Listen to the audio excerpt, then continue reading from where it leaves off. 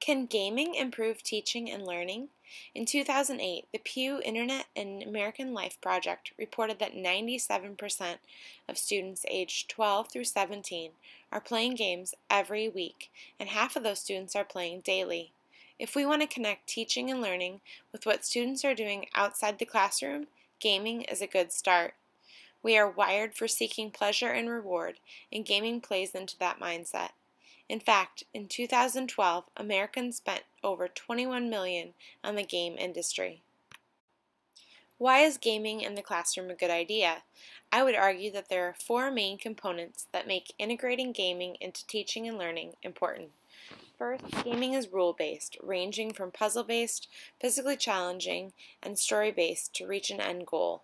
Second, it is challenging for students by putting things just out of reach and adjusting to meet their needs by using hints if needed for support. Third, it engages students by motivating them to develop the knowledge and skills needed to win, sometimes even repeating and rehearsing the skills until they succeed. Lastly, it provides immediate feedback on performance and allows students to learn from their challenges and work towards achieving the game goal. Another aspect of gaming is that it increases learning because games are data rich. This allows teachers to see how students are doing and what they need to improve upon. The embedded assessments allow teachers to know how to modify their teaching or what skills to work on one-on-one with specific students.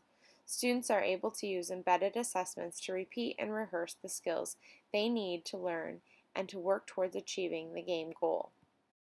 Gaming provides continuous assessment and feedback.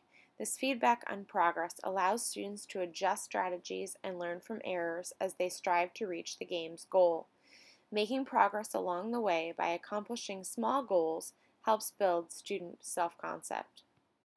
Gaming encourages many non-academic skills such as persistence, risk-taking, problem-solving, mindfulness, and attention to detail. Some people may argue that gaming does not have a place in today's classrooms. Oftentimes, some may say that we do not have enough time to add one more thing to the day, or that the programs are dependent on the internet and sometimes the Wi-Fi signal goes out during the day. Some may argue, what's wrong with the way I did it when I was a kid? Fact fluency is a key step in understanding how numbers work together. As teachers, we strive to improve the learning process for our students and engage them so that they can each feel successful. I would like to propose the use of fast math in our second and third grade classrooms at San Jose Christian School. By the end of third grade, students are expected to be fast and accurate with their math facts in all four operations. Fast Math's adaptive technology creates individualized learning for each student and embedded assessment to ensure fact mastery.